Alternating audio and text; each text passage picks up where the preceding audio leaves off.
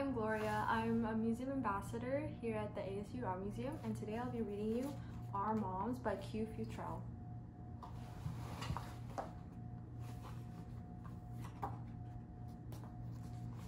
Hi, my name is Michael. I love to ride my bike after school. My favorite part about school is lunch.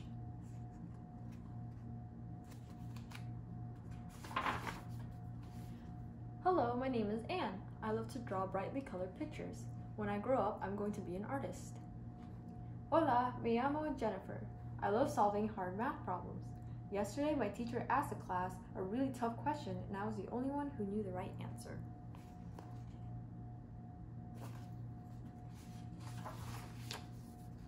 Hi, my name is Paul. I love playing video games. I'm the best player in town. No one can top my high score. One thing we have in common is that all our moms are in prison. A prison is a place where our moms have to live right now, but we look forward to the day when they come back home.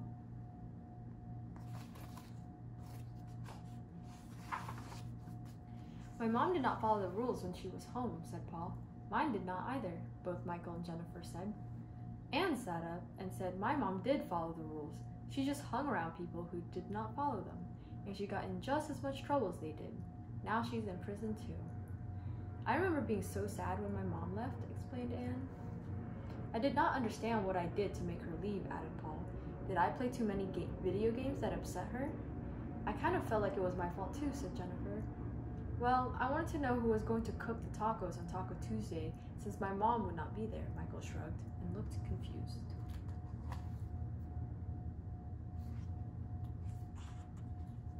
I thought it was cool when my grandma sat down with me the night after the police left my house to tell me what happened, said Michael. She told me my mom had made a choice that led to a consequence. Grandma explained that a consequence is something that happens after you do something wrong. Like if you do not eat all your vegetables at dinner, your consequence would be no ice cream for dessert. Boy, I hate consequence, said Michael. I love my mom and I miss her every day, said Jennifer. She smiled and said, each time we talk, Mom tells me, Te amo, to remind me that she loves me. I miss my mom too, chimed in Anne. During our visits, she always tells me to make sure I pick the right friends. Anyone who thinks it's cool to break the rules and not listen to the teacher is not my friend, she said.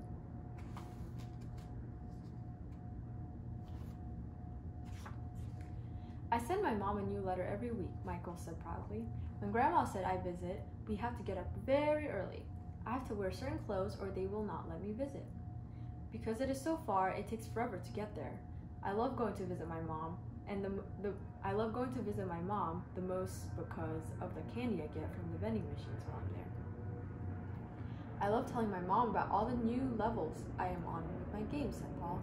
It is like she is keeping score for me because she reminds me of what I told her our last visit.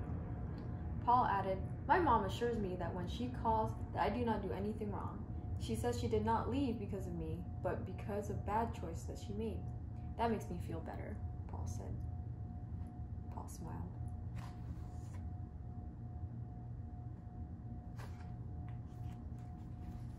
We might look different and speak differently, but one thing we have in common is that all our moms are in prison. This does not mean we'll go to prison, said Michael. It does not mean that we want to tell everyone where our moms are, added Anne. Having a parent incarcerated does not mean I am weird, said Paul. It simply means our moms made a wrong choice or hung out with the wrong friends, but they still love us. They just don't live with us right now. Jennifer said. It is good to know we are not the only kids who have moms in prison, agreed Jennifer, Michael, Paul, and Anne.